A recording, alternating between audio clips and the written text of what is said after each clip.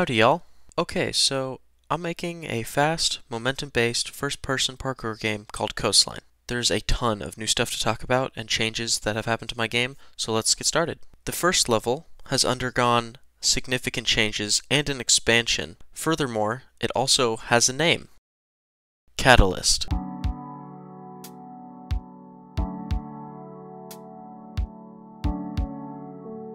Here in this level, I wanted to teach the player all the fun mechanics and fundamentals and abilities in the game in a fun and seamless way. I started out with a short tutorial section, but quickly found it boring and uninspiring. So I greatly expanded the level and reduced the frequency these little tutorial pop-ups show up, but at the same time I wasn't satisfied. So I added some more fun ideas, like a wall jumping section. I added some sliding areas, along with some crazy spinny things.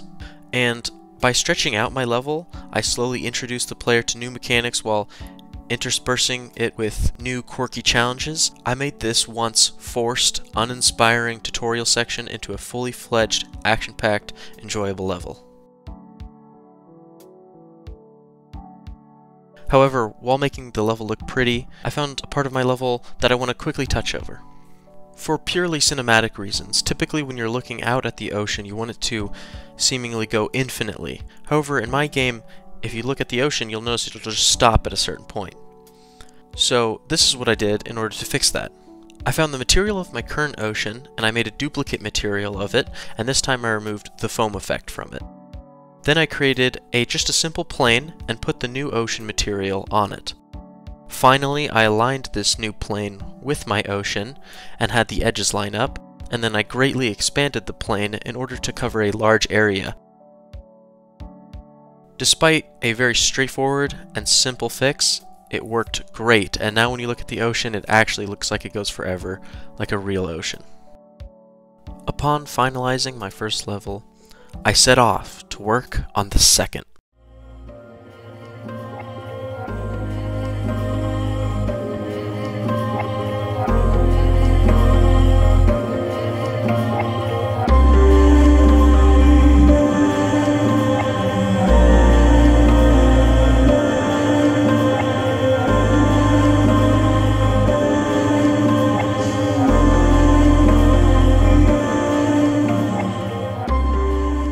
This is Odium, the second level in the game, and despite the first level being much bigger than before, Odium still exceeds its size just over 3.5 times.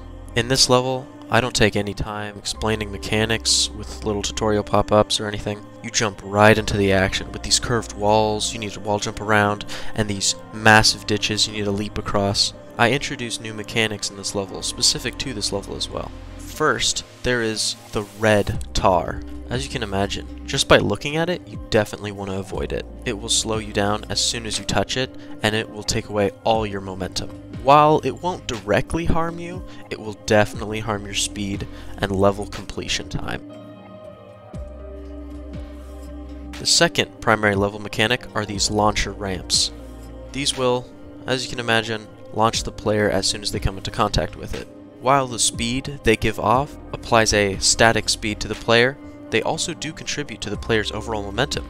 These become extremely fun when chained together with other player abilities, causing the player to fly through sections. Just another way to live that super fast power fantasy. As you can tell, Odium looks nothing like its predecessor. However, you might notice that this level still follows the same color and art direction as the previous one. The main guiding color principle being that there's a consistent color to direct the player forward, in this case red, and another color reserved for scenery and background, in this case green.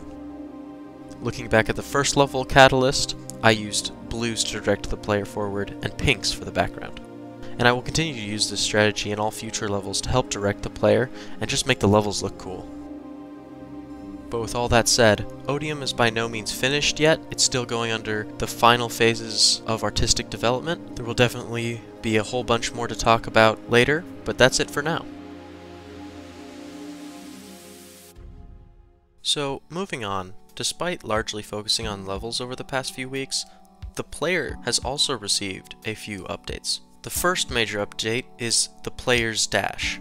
When dashing previously, the player would be launched horizontally in any direction you pointed. The key word there is horizontally. No matter where you looked, up or down, it would always dash you straight forward. However, I removed these bounds, and the player can now dash freely in any direction they're looking. This makes the game just funner overall.